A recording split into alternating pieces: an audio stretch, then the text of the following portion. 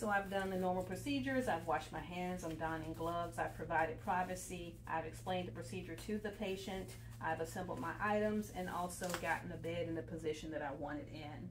Remember, with the catheter, you always want it flowing independently and freely towards the foot, lower than the bladder. In the real world, there may be some type of securing device on the upper thigh. You may or may not have that during the Florida CNA examination.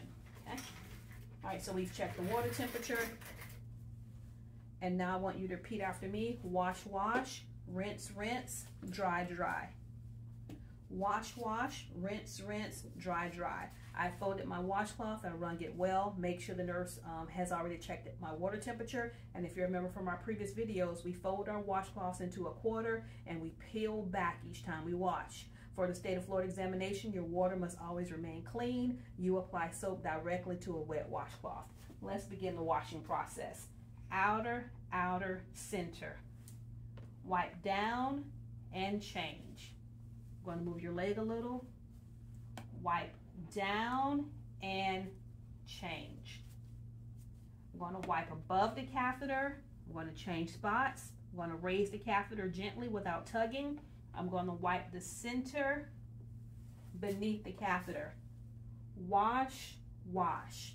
You cannot wash, rinse, and dry the vagina with a dirty catheter. So it's going to be wash the vagina, followed by wash the catheter. Remember, whenever we're cleaning the catheter, we don't want to tug. That's going to cause pain to our patient. So we're going to pinch at the insertion point.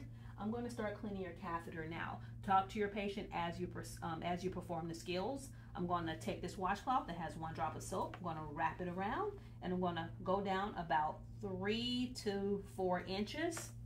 I'm going to change positions. I'm going to repeat that process for a total of 3 times. I'm trying to get as close as I can without tugging. That was wash, wash. What's the next steps? We're going to have to rinse and rinse. So we're going to get a new washcloth, going to wring it out, and now we're going to rinse the same way that we washed.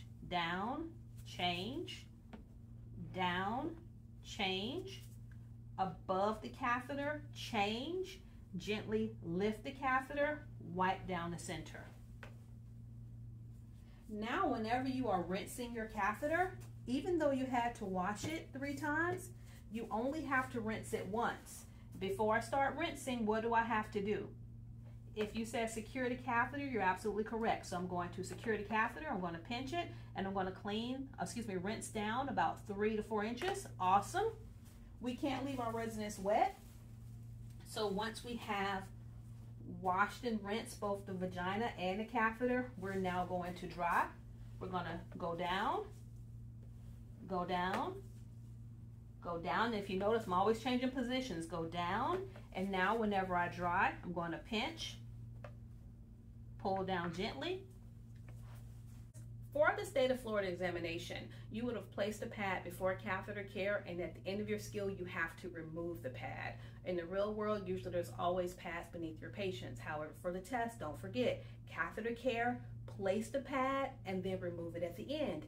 If you need to see how to place a pad, just go back to our perinatal care video, and it will show you how to do so. All right, everybody, it's Nurse Eunice with Florida Training Academy. If you like this video, go ahead and give us a thumbs up. Share it with a friend. Don't forget to subscribe to our channel. And if you're here in Jacksonville, Florida, or if you're in the Florida area, we provide hands-on CNA exam prep classes in 2 days, which are perfect for pre-med and pre-nursing students. All right, everybody, have a great day. Bye.